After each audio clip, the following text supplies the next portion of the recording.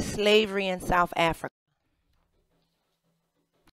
Slavery in South Africa was dominated by the Dutch under the Dutch East Trade Company. Along with Africans being seized from surrounding areas, Indians were also brought in. They were held at the slave lodge on the Cape Coast that was later remodeled and used for government offices.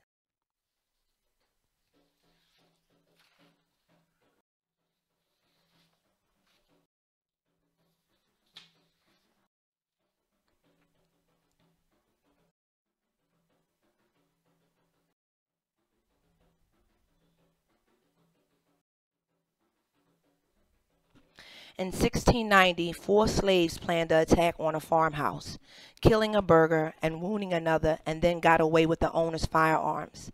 They were hunted down, and three of them were killed in a gunfight. Their goal was to burn down all the white farms, organize all the blacks in the area, seize white women, and leave the area.